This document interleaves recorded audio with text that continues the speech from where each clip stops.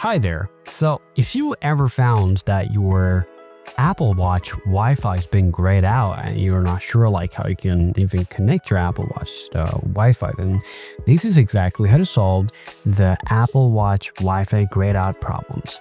Now, this only happens for two reasons: software and hardware.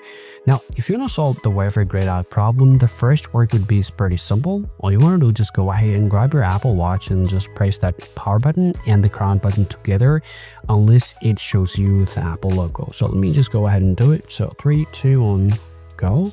Just keep it holding unless it just completely turned off, just like that. And in a moment, you will see it will only give you a Apple logo right here. So once you get the Apple logo, just release this button and wait for some time. And after that, check whether it works or not.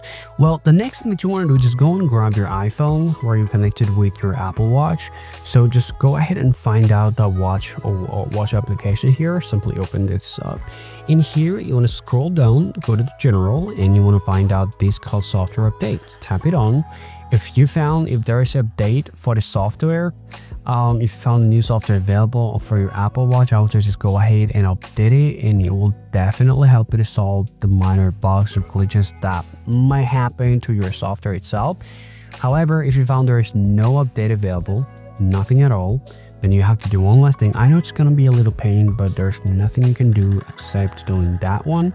So just go and tap on the general from here. You want to scroll down to the bottom, and you simply want to select this option called reset, and simply tap on this option called erase Apple content and settings.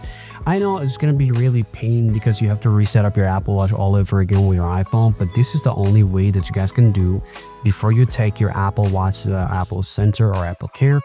Keep in mind, this problem also can occur for hardware problems. In that case, you actually want to take your device to the Apple Care to solve that problems.